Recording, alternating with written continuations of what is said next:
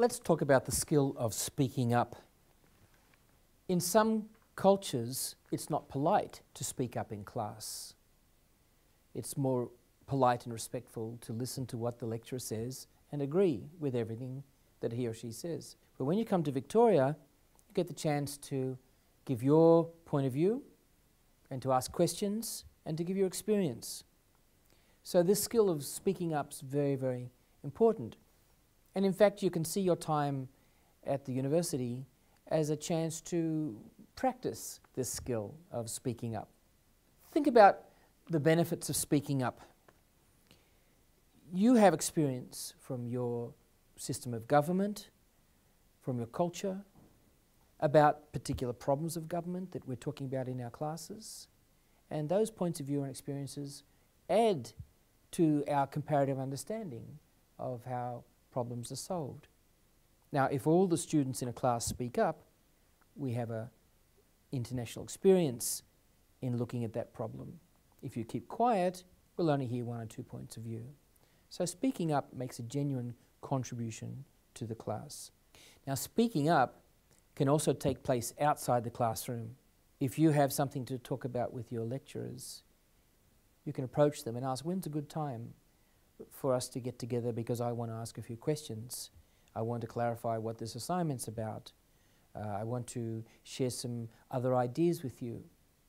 And your lecturers will be very happy to accommodate that. So speaking up is really one of the important skills. I understand that many international students, especially, for instance, for those coming from Asia, when we are so used to just listening to lecturers and try sometimes just do not speak up, because we feel like by doing so we are actually showing disrespect to the lecturers. I just want to say one thing to you is that it's not the truth. It's not at all, especially in New Zealand, because people love to hear from you. Kiwi likes people with opinions. So if you are in the society, you want to be liked, you know what? You need to speak up. And it's just by speaking up, it brings a lot of benefits to you. Let me mention just a few, okay? First of all, it shows that you actually care. You care about what they are saying, so you want to contribute, and it would be even better if you are prepared to contribute. For instance, like reading papers at home and trying to come in class to bring out some discussions that you find interesting to you, and you want to talk to the professor or to your classmates. That would be awesome. Second thing is a very good way to make friends. When you are just new to society, you just do not know your classmate, if there anything in common between you and your classmates, and talking about the lecture would be just the good start. You have something in common, right? And the next thing is you get the professor's attention.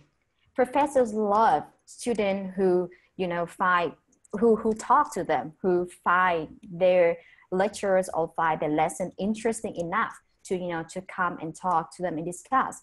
And if you want to get to grad school, or even you want to have a research work, and you need a letter recommendation from the professor, then it's a very good start to get to know them outside the class.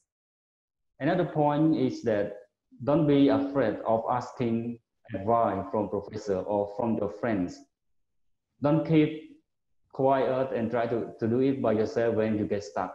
Everybody around us sometimes can provide us a good idea. Just take 2 minutes or 5 minutes to chat with them. They can provide us some idea, and we can start doing better than just sitting and try to find a solution ourselves.